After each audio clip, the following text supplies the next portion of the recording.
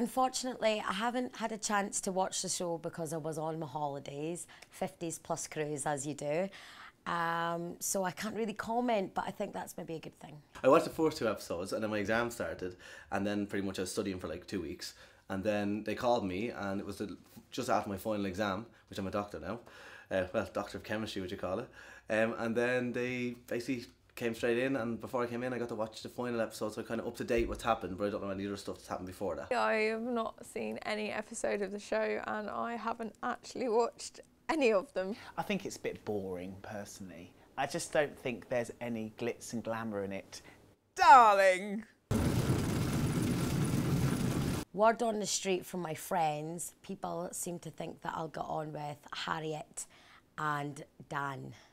Basically, whoever's laid back enough to actually have a bit of a laugh and stop treating it like they're all on, like they're working for the best thing in their life. This is a bit of fun. Like they're all going in there like this is going to change the whole, like this is literally the maturity thing. Let's do votes, let's do this. Oh, shut up, will you? Just do something funny. I don't know anything about any of the housemates. I'm going in there completely blind. I think the housemates that I'm really going to get on with, I hope, and I'm really looking forward to meeting again, are Eileen. I think Eileen's fantastic. I'm really looking forward to meeting again Joel. I thought he was really harmless the first time I met him. I quite like Nick as well, which people are surprised about because he comes over a bit like an Oxford University like sort of kid, whereas I wouldn't normally get on with people like that, a bit too intelligent for me, but I quite like him. So I'm really looking forward to seeing him again. I'm just trying to think. Chloe, loved her, yeah. Get back showbiz!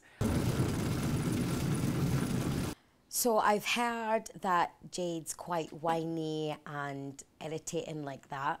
And I look for someone that's going to make the most of every moment and just love life. And if she's not doing that, then I'm going to clash with everybody. Do you know what? They're going to like me 1 minute, and the next minute they're going to see when I'm just going to annoy them, because you know what? I'm going to be bored out of my head.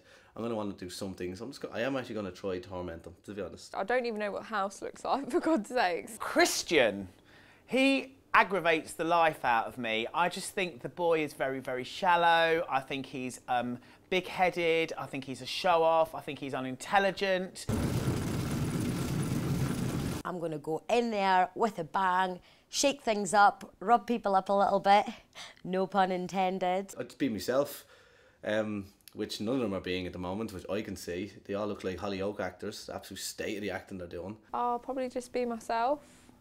I like to think that's enough. Showbiz!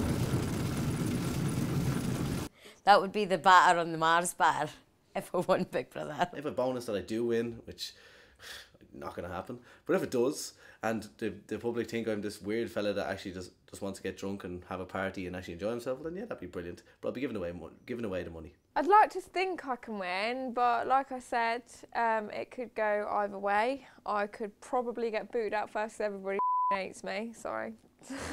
Oh, absolutely, darling. Absolutely.